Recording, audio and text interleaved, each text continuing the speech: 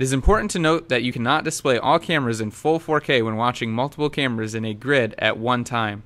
Depending on the model of NVR you have purchased, it will either support a total of 2 4K cameras or 4 4K cameras to be displayed in full 4K resolution in one grid.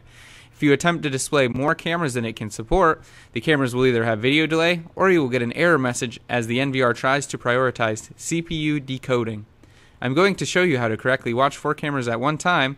This NVR supports a total of 2 4K cameras to be displayed at one time.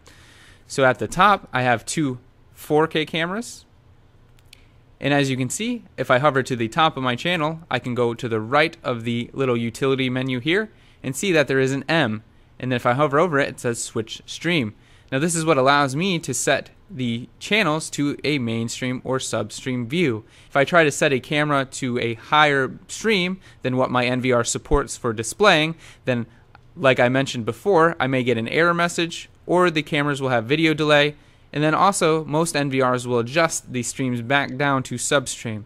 For example, I'm going to go to channel 4, hover to the top. It says S1 for substream 1. I'm going to click that. I'm going to go down to M to switch it to mainstream. And we'll see this camera go black as it tries to go into mainstream.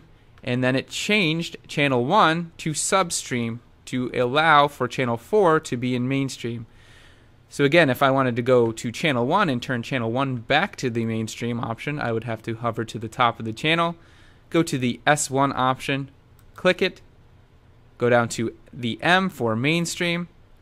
So as you can see, it did not allow me to set channel 1 back to the mainstream automatically. In order to do that, I would have to manually go to channel 4, set it back to substream 1, which will then allow me to change channel 1 back to mainstream. Hopefully this video helps you understand your NVR's decoding ability. Thank you for watching.